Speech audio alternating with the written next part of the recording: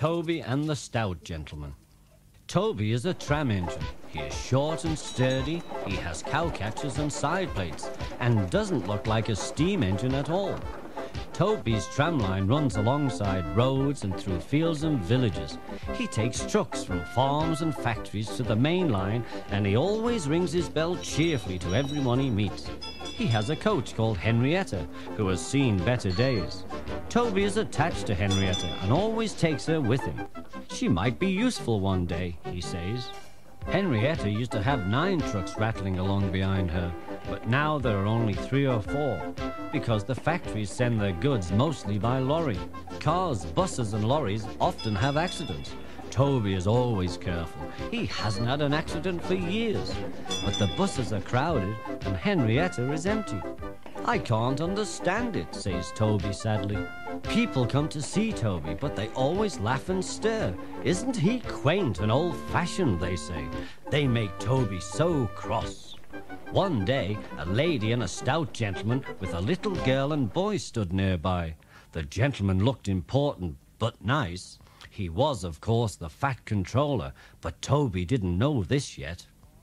"Come on, grandfather," called the children. "Do look at this engine." "That's a tram engine, Stephen," said the stout gentleman. "Is it electric?" asked Bridget. "Whoosh!" hissed Toby crossly. "Shh, shh," said her brother. "You've offended him." "But trams are electric, aren't they?" asked Bridget. "They are mostly," said the stout gentleman, "but this is a steam tram." "May we go in it, grandfather?" asked the children.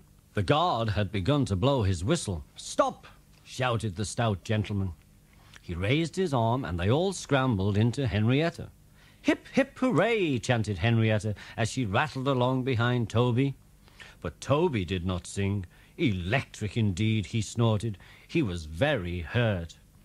The stout gentleman and his family climbed out at the next station. "What's your name?" he asked. "Toby, sir," said the tram engine. "Thank you, Toby, for a very nice ride," said the stout gentleman. "Thank you, sir," said Toby politely. He felt much better now. This gentleman, he thought, is a gentleman who knows how to speak to engines. The children came every day for a fortnight to see Toby and Henrietta. Sometimes they rode with the guard, and sometimes in the empty trucks. On the last day of their holiday, the driver invited them into his cab. Everyone was very sorry when the stout gentleman and his family had to go away. "Goodbye," said Bridget and Stephen, and they thanked Toby and his driver. "Peep, pip, peep," whistled Toby. "Come again soon." We will," cried the children, and they waved until Toby was out of sight. The months passed. Toby had few trucks to pull, and even fewer passengers travelled on his tram line.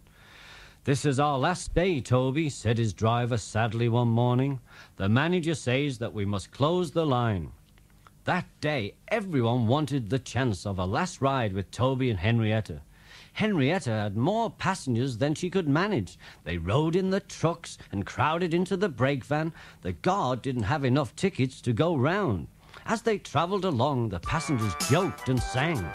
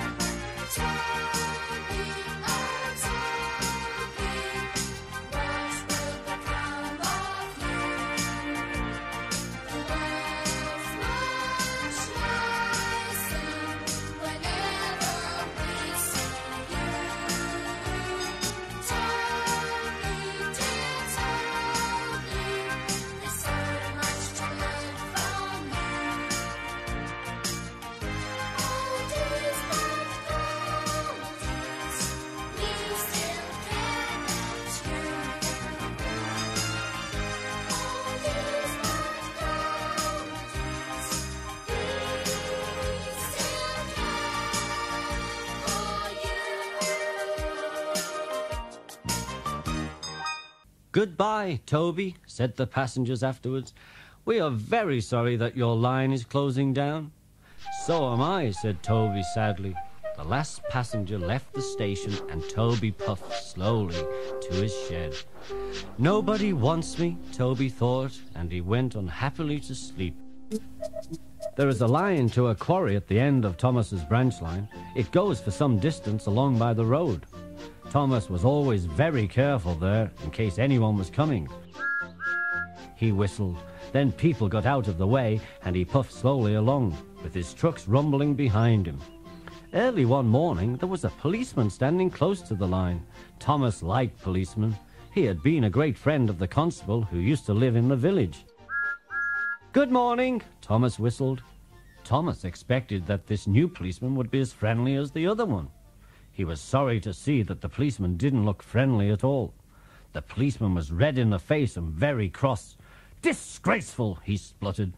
"I didn't sleep a wink last night. It was so quiet." The policeman looked at Thomas. "And now," he said, "engines come whistling suddenly behind me." "I'm sorry, sir," said Thomas. "I only said good morning to you." "Where is your cowcatcher?" he asked sharply. "But I don't catch cows, sir," said Thomas. "Don't be funny," snapped the policeman. He looked at Thomas's wheels. "No side plates either," he muttered, and he wrote in his notebook. Then he spoke sternly to Thomas. "Engines going on public roads must have their wheels covered and a cowcatcher in front. You haven't, so you are dangerous to the public." "Rubbish," said Thomas's driver. "We've been along here hundreds of times and there has never been an accident." "That makes it worse," said the policeman, and he wrote "regular lawbreaker" in his book. Thomas's driver climbed back into the cab and Thomas puffed sadly away.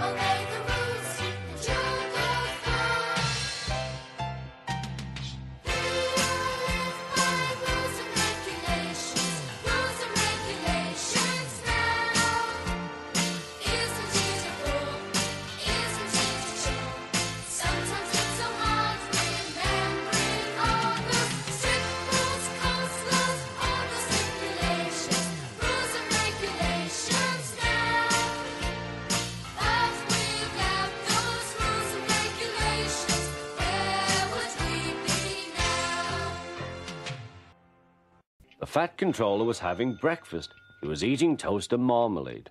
The butler came in. "Excuse me, sir, you are wanted on the telephone." "Bother that telephone," said the fat controller. "I'm sorry, my dear," he said to his wife. "Thomas is in trouble with the police and I must go at once." At the station, Thomas's driver told the fat controller what had happened. "Dangerous to the public, indeed. We'll see about that," said the fat controller. The policeman came onto the platform and the fat controller spoke to him at once. But however much the fat controller argued with him, it was no good. "The law is the law," said the policeman, "and we can't change it." The fat controller felt quite exhausted. "I'm sorry," he said to Thomas's driver. "It's no use arguing with policemen. We will have to make those cowcatcher things for Thomas, I suppose." "Everyone will laugh, sir," said Thomas sadly. "They will say that I look like a tram." The fat controller stared at Thomas, and then he laughed. "Well done, Thomas. Why didn't I think of it before?" he said. "We want a tram engine," he went on. "When I was on my holiday, I met a nice little engine called Toby. He hasn't enough work to do, and he needs a change. I'll write to his controller at once." Next morning, the shed doors were flung open, and Toby woke with a start. His driver was waving a piece of paper. "Wake up, Toby," he shouted. "Listen to this. It's a letter from the stout gentleman." Toby listened and... But I mustn't tell you any more.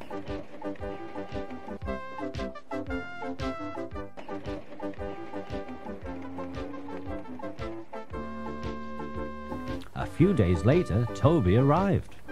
"That's a good engine," said the Fat Controller. "I see that you have brought Henrietta with you." "You don't mind, do you, sir?" asked Toby anxiously. "The station master wanted to use her as a hen house, and that would never do." "No, indeed," said the Fat Controller gravely. "We couldn't allow that." Toby made the trucks behave even better than Thomas did. At first, Thomas was jealous, but he was so pleased when Toby rang his bell and made the policeman jump that they have been firm friends ever since.